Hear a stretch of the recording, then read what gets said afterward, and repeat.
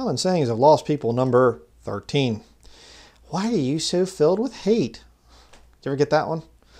Romans chapter 9, verse 13. I'll show you why. From the scriptures.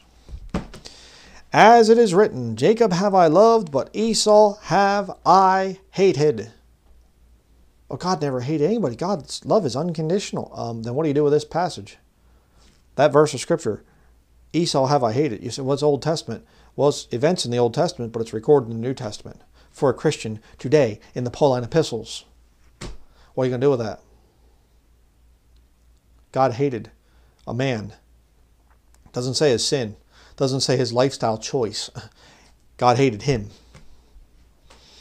Romans chapter 12, verse 9. Let love be without dissimulation. Abhor that which is evil. Cleave to that which is good. Abhor that which is evil? Yeah. Why? Why could you? How could you abhor that which is evil? I don't understand why this hatred is there. Because of the first part of the verse. Let love be without dissimulation. Dissimulation means basically hypocrisy. Coming up and saying, oh, hello, and just being this nice little thing and whatever else that doesn't judge anybody. That's not real love. Right? Go to the doctor and you say, doctor, I don't know what the problem is. I have this weird pain here. I don't know what's going on. The doctor looks and the doctor does some tests and he thinks, uh-oh, they have some kind of cancer or, whatever else. And he says, everything's fine. You're okay. Everything's wonderful. But I'm not sick.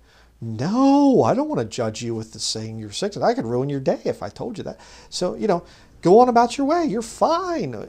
Does the doctor love the person? No, he's got dissimulation there. He's a hypocrite.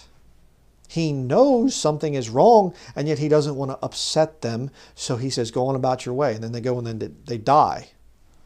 We're not supposed to have love for the lost with dissimulation. We're not supposed to have hypocritical love, in other words, for people and say, well, I'm just going to be friendly and everybody's going to think I'm the nicest person out there and whatever else. You got to tell people. Lord gives you the opportunity to tell them about their sin. You have to be willing to talk to people about their sin and let them know that they're in trouble with God and they better get saved. That's why we are supposed to abhor that which is evil. Galatians chapter 4, verse 16. Am I therefore become your enemy because I tell you the truth? Ask somebody that. Somebody just comes out and they say, why are you so filled with hate? Say, would you consider me an enemy if I told you the truth? I'm trying to tell you the truth. I'm trying to tell you how to be saved. I'm trying to tell you how to go to heaven when you die. Does that make me your enemy? Is it really hate? I hate sin. I hate evil. Yeah. I'm trying to tell you about the love of God here. 2 Timothy chapter 2, verse 24 through 26.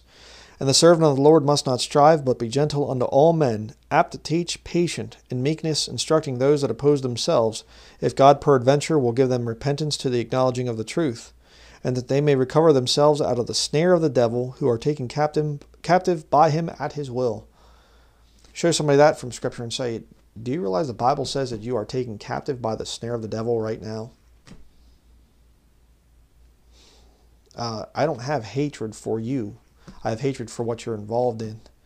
But if you get to a point where you're so evil and you're so wicked, God might end up hating you like he did with Esau. I'm trying to keep you away from that judgment.